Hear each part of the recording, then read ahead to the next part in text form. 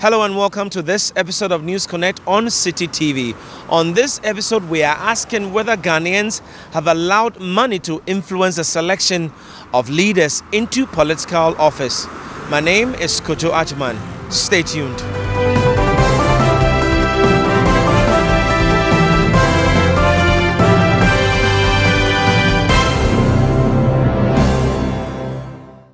Yeah, it is something which has become common lately in our political affairs in this country.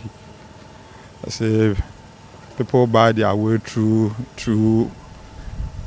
into the political affairs in this country, and you realize when they come to power, little you realize they have become rich. You ask yourself, is this what politics has become, or is this what education has been reduced into? We all know that politicians, our legislatures, they make laws, pass bills, and amend laws. You understand? But when they want political power, they will tell the electorate, we will build school, I'll construct road. Knowing very well that is not their job. That job belongs to the assemblies, the MC, the municipal assemblies, the district assembly. That is their job to do these basic things for the people. But they will tell the people, the electorate, vote on me, I'll do this, I'll give employment. How are you going to give employment when you make laws? How are you going to give employment when you pass bills? So tell the people I represent you, instead of telling the people the real truth, they will not do it. So that is what it has become. It has gradually, it is becoming part and parcel of our political system. Currently in Ghana, I think vote buying is like, it's everywhere.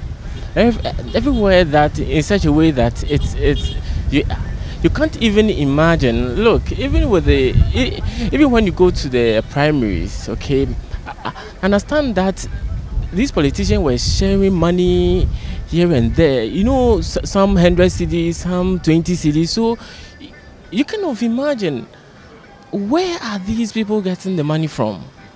How are they able to share hundreds of cedis to 2,000 Ghanaians? How are you going to do that?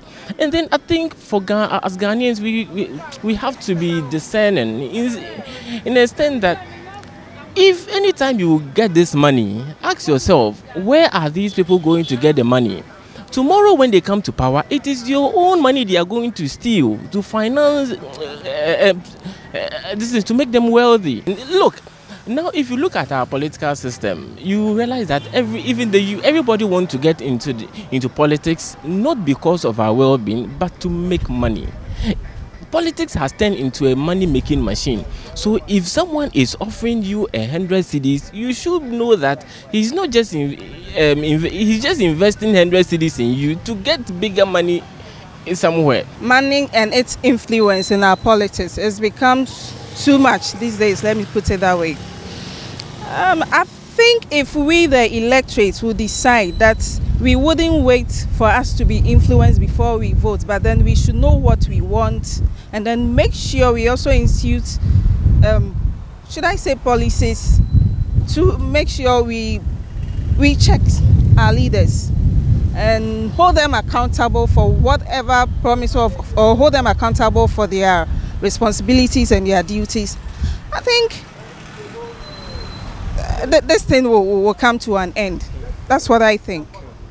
But don't you think that because we also see politicians not working enough, we the delegates or electorate or citizens say that, well, they'll come to us for their vote, let's also make money out of them.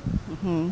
So what if one day we the electorate will all decide, okay, we will take the money, all right, but then we won't vote because we don't see what we voted for being instituted or being put into place.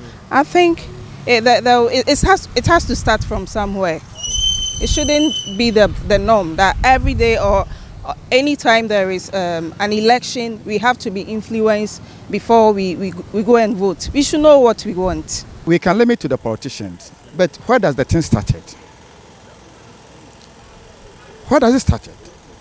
Our kings, our chiefs, now today, pays for them to be selected to become a chief or a king. So it's going to become a canker for everybody. Because Ghana here, when something becomes common, we don't see it as a sin, as a taboo. We take it as normal. Everybody. So what can we do to stop this? We should educate ourselves that when you allow somebody to pace into a system or into you become slave to that person. If the person gives you money and you take it, if the person comes into the office, you cannot rebook or check the person because you have taken something from the person. So we should check from the scratch, from the ground, from the school down. Because if the person had been polluted, knows that I pace my way from the child, always my daddy pays, my daddy pays. When he grows, he also pays. And it's very dangerous. For that, we cannot get the people of integrity. If you don't stop that, we cannot get people of integrity from our schools to the top. What I learned was that even Ras Mubarak was defeated. He came out to tell public that his opponents used about 400 million, that's 400 billion OCDs to win the election. So if they had this kind of money, why don't they open like companies, factories to bring unemployment down? Instead of saying, I want to go to parliament, I want to serve my nation, I want to serve my constituency. So the money used to register or to contest, because before you can contest, you need to pay some of money. Before you can contest, and posters and things cost a lot. People used to take loan. So by taking loan to contest and win, when you come to power as an MP and he's been given, let's say minister or deputy minister, how do you think that such a person will do? Because he has a debt awaiting him. So he do any ways and means to pay his debt. We should be scared for what is about to come. So what can we do as a country or as citizens to stop this? I remember when Obama came here, he made mention of we need stronger institutions. I think if past and present government would do well and strengthen our institutions for us, I think it will be the way forward. Yeah. Only the institutions. I've had conversations with people, who are lawyers, some are doctors. What they tell me is that what this country lacks is men of integrity. Yeah, that one is true. It is we lack them. We lack men of integrity in this country because the people we call honorables are not honorable, because if a legislature can tell electorate that I'll construct road, I will build schools, knowing very well that is not his job, then do we think we have men of integrity in the system? No. So me personally, I will side with Obama that we should strengthen our institution and we should have the power to crack the whip if somebody does wrong. If me, myself, I commit a crime and I don't go about begging people to go and talk on my behalf for me to be set free.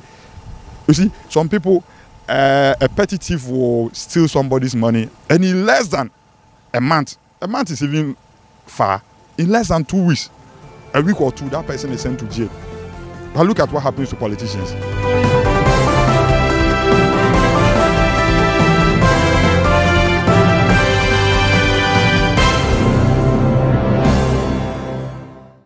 That'll be all for this episode of News Connect on Citi TV. My name is Kojo Ajman. Keep watching Citi TV.